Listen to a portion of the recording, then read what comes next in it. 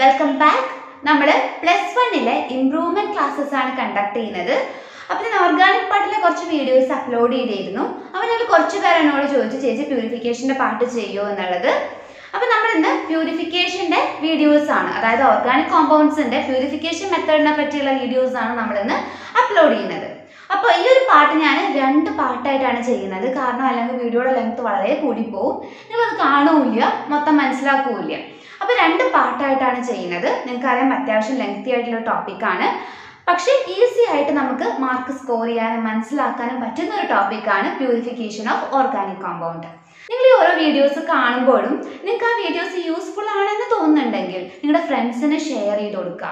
പിന്നെ നിങ്ങളുടെ കുഞ്ഞു റെസ്പോൺസസ് നിങ്ങളുടെ ലൈക്കിലൂടെയും കമൻറ്റിലൂടെ ഒക്കെയാണ് ഞാൻ മനസ്സിലാക്കുന്നത്. അപ്പോൾ നിങ്ങൾ എന്ത് ചെയ്യുക, വീഡിയോ നിങ്ങൾക്ക് യൂസ്ഫുൾ ആണെങ്കിൽ വീഡിയോ ഒന്ന് ലൈക്ക് ചെയ്യുക, മാത്രമല്ല കുഞ്ഞു കമൻറ്റ്സ് ഒക്കെ ഇടാം കേട്ടോ. അപ്പോൾ എനിക്ക് മനസ്സിലാവും വീഡിയോ നിങ്ങൾക്ക് യൂസ്ഫുൾ ആണോ അല്ലേ എന്നുള്ളത്. അപ്പോൾ ഓരോ വീഡിയോസ് കാണുമ്പോഴും നിങ്ങളുടെ കുഞ്ഞു റെസ്പോൺസസ് എന്നെ ഒന്ന് അറിയിക്കുക, വീഡിയോ ലൈക്ക് ചെയ്യുക, നിങ്ങളുടെ കമൻറ്റ് ചെയ്യുക, നിങ്ങളുടെ ഫ്രണ്ട്സിന് മാക്സിമം ഷെയർ ചെയ്ത് കൊടുക്കുക, മാത്രമല്ല എല്ലാവരും ചാനൽ ഒന്ന് സബ്സ്ക്രൈബ് ചെയ്യാൻ പറയാം. So let's move to the topic. Today we are dealing with the purification of organic compounds. In today's section we are discussing about the methods that can be used for the purification of organic compound. Organic compound purification വേണ്ടി നമുക്ക് ഒരുപാട് methods പഠിക്കാനുണ്ട്. 5 വ്യത്യസ്ത methods ആണ് നിങ്ങൾക്ക് organic കോമ്പൗണ്ട്സിന്റെ പ്യൂരിഫിക്കേഷന് വേണ്ടിയിട്ട് പഠിക്കാനുള്ളത്. ഏതൊക്കെയാണ്? Sublimation, crystallization, distillation, differential extraction and finally chromatography. ഇതിൽ distillation again simple distillation, fractional distillation, distillation under reduced pressure and steam distillation എന്നിങ്ങനെ 4 ആയിട്ട് ക്ലാസിഫൈ ചെയ്തിട്ടുണ്ട്. അപ്പോൾ distillation again simple distillation, fractional distillation, distillation under reduced pressure, steam distillation എന്ന് 4 ആയിട്ട് classify ചെയ്തിട്ടുണ്ട്. അപ്പോൾ നമ്മൾ ഇന്നത്തെ ഒരു വീഡിയോയിൽ സബ്ലിമേഷനെ പറ്റി പഠിക്കും, ക്രിസ്റ്റലൈസേഷനെ പറ്റി പഠിക്കും, ഡിസ്റ്റിലേഷനെ പറ്റി പഠിക്കും, ഡിസ്റ്റിലേഷൻ്റെ ഈ 4 കാറ്റഗറിയെ പറ്റി പഠിക്കും.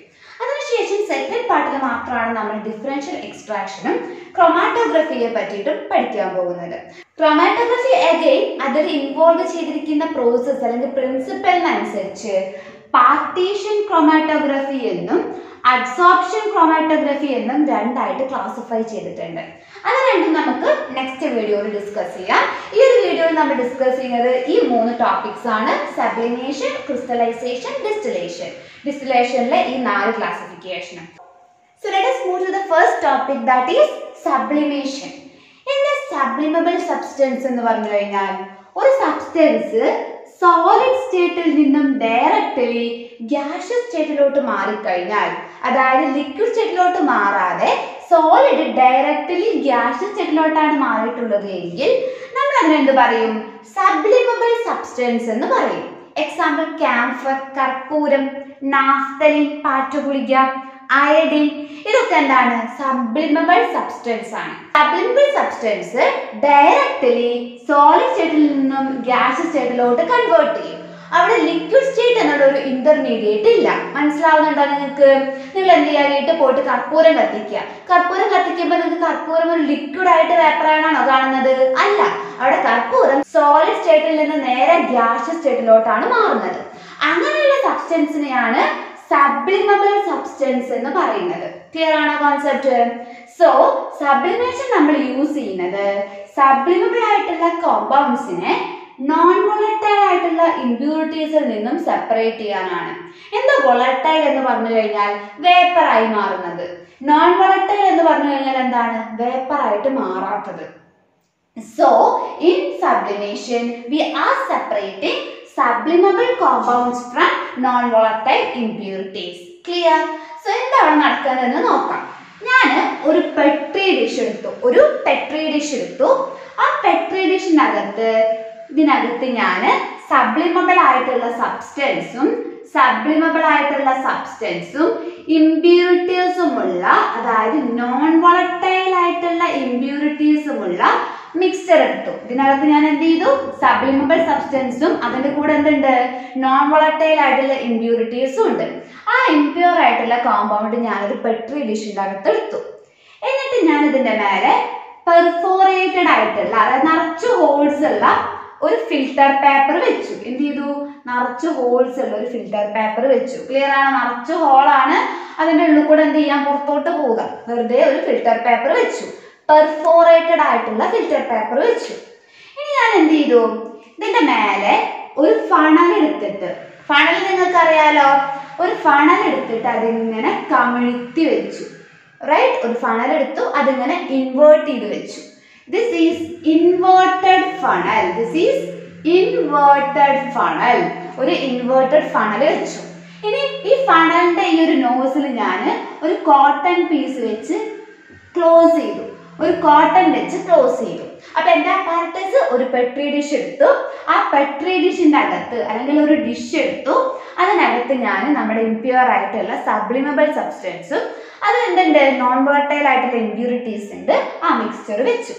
അതിന്റെ മേലെ ഒരു പെർഫോറേറ്റഡ് ആയിട്ടുള്ള നിറച്ച് ഹോൾസ് ഉള്ള ഒരു ഫിൽറ്റർ പേപ്പർ വെച്ചു. അതിന്റെ മേലെ ഞാൻ ഇൻവേർട്ട് ചെയ്തിട്ട് ഒരു ഫണൽ വെച്ചു. ആ ഫണലിന്റെ നോസിൽ അല്ലെങ്കിൽ നോസ് ഞാൻ ഒരു കോട്ടൺ വെച്ച് കവർ ചെയ്തു. ഇത്രയേ ഉള്ളൂ സെറ്റപ്പ്. ഇനി ഞാൻ എന്ത് ചെയ്തു എന്നറിയോ? ഇതിനെ താഴെ നിന്നും ഹീറ്റ് ചെയ്ത് കൊടുക്കുകയാണ്. ഈ പെട്രി ഡിഷിൽ ഞാൻ ഹീറ്റ് ചെയ്ത് കൊടുക്കുകയാണ്. ഹീറ്റ് ചെയ്യുമ്പോൾ എന്താ സംഭവിക്കുക? ഇതിനകത്തുള്ള സബ്ലിമബിൾ ആയിട്ടുള്ള സബ്സ്റ്റൻസ് ഡയറക്റ്റ്ലി ഗ്യാഷ്യസ് സ്റ്റേറ്റിലോട്ട് മാറും. എന്താ സംഭവിക്കുന്നത്? ഹീറ്റ് ചെയ്യുന്ന സമയത്ത് ഇതിനകത്തുള്ള സബ്ലിമബിൾ സബ്സ്റ്റൻസ് ഡയറക്റ്റ്ലി ഗ്യാഷ്യസ് സ്റ്റേറ്റിലോട്ട് മാറും. അപ്പൊ എന്ത് ചെയ്യും? അതിങ്ങനെ ഗ്യാസ് അല്ലെങ്കിൽ വേപ്പറായിട്ട് മാറും. ആ വേപ്പേഴ്സ് പെർഫോറേറ്റഡ് ആയിട്ടുള്ള നിറച്ച് ഹോളുള്ള ഈ ഫിൽറ്റർ പേപ്പറിലൂടെ മേലോട്ട് പോകും. മേലെ ആരാളുള്ളത്? ഇൻവേർട്ട് ചെയ്തിട്ടുള്ള ഒരു ഫണൽ ഉണ്ട്. ഇത് കൂടെ വേപ്പേഴ്സ് പുറത്ത് പോകാതിരിക്കും കോട്ടൺ വെച്ച് അടിച്ചിട്ടുണ്ട്. ക്ലിയർ ആണോ? അതെന്ത് ചെയ്യും? ഈ വേപ്പേഴ്സ് ഇങ്ങനെ കണ്ടൻസ് ചെയ്ത് ഈ ഫണലിന്റെ സൈഡിൽ ഇങ്ങനെ പറ്റി പിടിച്ചിരിക്കും. ഫണലിന്റെ അവിടെ വന്നിട്ട് ഇങ്ങനെ കണ്ടൻസ് ചെയ്ത് ഇങ്ങനെ ഇരിക്കും. അപ്പൊ എന്താ സംഭവിച്ചത്? ഞാൻ ഇതിന് ഹീറ്റ് ചെയ്യുന്ന സമയത്ത് എന്താ സംഭവിക്കുന്നത്? സബ്ലിമബിൾ ആയിട്ടുള്ള സബ്സ്റ്റൻസ് നേരെ വേപ്പറായിട്ട് മാറും. ആ വേപ്പേഴ്സ് എന്ത് ചെയ്യും? ഹോൾസ് ഉള്ള ഫിൽറ്റർ പേപ്പറിലൂടെ മേലോട്ട് പോകും. മേലേക്ക് പോയി കഴിഞ്ഞാൽ എന്ത് ചെയ്യും? അവിടെ ഫണലുണ്ട്. ആ ഫണലിന്റെ സർഫേസിൽ ഇങ്ങനെ കണ്ടൻസ് ചെയ്ത് ഇങ്ങനെ നിൽക്കും. ഇപ്പൊ ഈ ഫണൽ എടുത്തു കഴിഞ്ഞാൽ ആ ഫണലിൽ മൊത്തം എന്തേ ഉള്ളൂ? കണ്ടൻസ് ചെയ്തിട്ട് എന്ത് മാത്രമേ ഉള്ളൂ? സബ്ലിമബിൾ ആയിട്ടുള്ള സബ്സ്റ്റൻസ് മാത്രമേ ഉള്ളൂ. ഇങ്ങനെ നമുക്ക് സബ്ലിമബിൾ ആയിട്ടുള്ള സബ്സ്റ്റൻസിനെ നോൺ വോളറ്റൈൽ ആയിട്ടുള്ള ഇംപ്യൂരിറ്റീസിൽ നിന്നും സെപ്പറേറ്റ് ചെയ്യാം. ക്ലിയർ ആയിട്ട് മനസ്സിലായോ? സബ്ലിമേഷൻ വളരെ സിമ്പിൾ ആണ്. Substances are converted into vapors. നിങ്ങൾക്കറിയാം സബ്ലിമബിൾ സബ്സ്റ്റൻസ് എന്ന് പറഞ്ഞു കഴിഞ്ഞാൽ അത് സോളിഡ് നിന്നും ഡയറക്ട്ലി വേപ്പർ സ്റ്റേറ്റിലോട്ടാണ് മാറുക. ഇനി on cooling it yields pure solid compounds. നമ്മൾ കണ്ടു ഇവിടെ മിക്സ്ചർ എടുത്തു, ഹീറ്റ് ചെയ്തു. ഹീറ്റ് ചെയ്യുമ്പോൾ അത് മാത്രമേ വേപ്പർ ആയിട്ട് മാറുള്ളൂ. സബ്ലിമബിൾ ആയിട്ടുള്ള സബ്സ്റ്റൻസ് മാത്രമേ വേപ്പർ ആയിട്ട് മാറൂ. ആ വേപ്പർ എന്ത് ചെയ്യും? ഈ ഫണലിൽ അവിടെ പോയി കണ്ടൻസ് ചെയ്ത് നിൽക്കും. ഈ ഫണൽ അങ്ങ് സെപ്പറേറ്റ് ചെയ്ത് കഴിഞ്ഞാൽ ആ ഫണലിന്റെ മേലെ ആര് മാത്രമേ ഉണ്ടാവുള്ളൂ? ആയിട്ടുള്ള സബ്ലിമബിൾ ആയിട്ടുള്ള ഈ സോളിഡ് സബ്സ്റ്റൻസ് മാത്രമേ ഉണ്ടാവുള്ളൂ. ക്ലിയർ ആയിട്ട് മനസ്സിലായോ? ഇനി ഏതൊക്കെ കോമ്പൗണ്ട്സ് ഈ മെത്തേഡ് വഴി സെപ്പറേറ്റ് ചെയ്യാം? നാഫ്തലിൻ സെപ്പറേറ്റ് ചെയ്യാം, ക്യാംഫർ സെപ്പറേറ്റ് ചെയ്യാം, ബെൻസോയിക് ആസിഡ്, അയഡിൻ, ഇവരൊക്കെ സബ്ലിമബിൾ ആയിട്ടുള്ള സബ്സ്റ്റൻസ് ആണ്. ഇവരുടെ പ്യൂരിഫിക്കേഷന് സബ്സ്റ്റൻസ് ആണ്. ഇവരുടെ പ്യൂരിഫിക്കേഷൻ നമുക്ക് എന്ത് യൂസ് ചെയ്യാം? സബ്ലിമേഷൻ മെത്തേഡ് യൂസ് ചെയ്യാം. ക്ലിയർ ആണോ? ഇനി നമുക്ക് സെക്കൻഡ് മെത്തേഡ് നോക്കാം. That is crystallisation. Recrystallisation, crystallisation എന്നൊക്കെ ഈ മെത്തേഡിനെ പറയും. ഇവിടെ എങ്ങനെയാണ് സെപ്പറേഷൻ നടക്കുന്നത്? So this method is used for the purification of solid organic compound. Solid ആയിട്ടുള്ള ഓർഗാനിക് കോമ്പൗണ്ടിന്റെ പ്യൂരിഫിക്കേഷൻ ആണ് നമ്മൾ ക്രിസ്റ്റലൈസേഷൻ അല്ലെങ്കിൽ റീക്രിസ്റ്റലൈസേഷൻ എന്നുള്ള മെത്തേഡ് യൂസ് ചെയ്യുന്നത്. ഇനി എന്തിന്റെ ബേസിലാണ് ക്രിസ്റ്റലൈസേഷൻ മെത്തേഡ് വഴി പ്യൂരിഫിക്കേഷൻ അല്ലെങ്കിൽ സെപ്പറേഷൻ നടക്കുന്നതെന്ന് നമുക്ക് നോക്കാം. It is based on the difference in solubility of compound and the impurities. ഒരു പർട്ടിക്കുലർ സോൾവെന്റിലുള്ള ഇംപ്യൂരിറ്റീസിന്റെയും കോമ്പൗണ്ടിന്റെയും, അതായത് നമുക്ക് വേണ്ട കോമ്പൗണ്ടിന്റെയും സൊല്യൂബിലിറ്റി ഡിഫറൻസ് നോക്കിയിട്ടാണ് ക്രിസ്റ്റലൈസേഷൻ മെത്തേഡ് നമ്മൾ യൂസ് ചെയ്യുന്നത്. നമുക്ക് നോക്കാം. ഞാനൊരു പെട്രി ഡിഷ് എടുത്തു അല്ലെങ്കിൽ ഒരു പാത്രം എടുത്തു. ഇതിനകത്തുണ്ട് ഇംപ്യൂർ ആയിട്ടുള്ള ഓർഗാനിക് കോമ്പൗണ്ട് ഉണ്ട്. ഇംപ്യൂർ ആയിട്ടുള്ള ഓർഗാനിക് കോമ്പൗണ്ട് ഉണ്ട്. ഈ ഓർഗാനിക് കോമ്പൗണ്ട് സോളിഡ് സ്റ്റേറ്റിലാവണം. അതിവിടെ പറഞ്ഞിട്ടുണ്ട് purification of solid organic compound. Clear ആണോ? ഈ ഓർഗാനിക് കോമ്പൗണ്ട് ഞാൻ ഒരു കോണിക്കൽ ഫ്ലാസ്കിൽ ഞാൻ സ്യൂട്ടബിൾ ആയിട്ടുള്ള ഒരു സോൾവെന്റ് എടുത്തു. ഈ സോൾവെന്റിലോട്ട് ഞാൻ ഇംപ്യൂർ ആയിട്ടുള്ള ഇംപ്യൂരിറ്റീസ് ഉള്ള ഓർഗാനിക് കോമ്പൗണ്ട് ആഡ് ചെയ്തു. എന്നിട്ട് നന്നായിട്ട് അങ്ങ് ഡിസോൾവ് ചെയ്തു. നന്നായിട്ട് സ്റ്റിർ ചെയ്ത് അങ്ങ് ഡിസോൾവ് ചെയ്തു. പക്ഷെ കുറച്ച് ഡിസോൾവ് ചെയ്യാതെ കിടക്കുന്നുണ്ടെങ്കിൽ ഞാൻ അതിനെന്ത് ചെയ്തു? ഒന്ന് ഹീറ്റ് ചെയ്ത് കൊടുത്തു. ഹീറ്റ് ചെയ്തപ്പോൾ അത് കംപ്ലീറ്റ്ലി ഒരു സാച്ചുറേറ്റഡ് സൊല്യൂഷൻ ആയിട്ട് മാറി.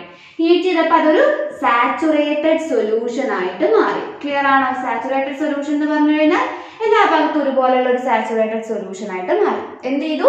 ഞാൻ ഒരു കോണിക്കൽ ഫ്ലാസ്ക് എടുത്തു. അതിലൊരു സോൾവെന്റ് എടുത്തിട്ടുണ്ട്. ഇവിടെ ഞാൻ ഒരു പെട്രി ഡിഷിൽ ഇംപ്യൂർ ആയിട്ടുള്ള ഓർഗാനിക് കോമ്പൗണ്ട് ഉള്ള ഒരു മിക്സ്ചർ എടുത്തു.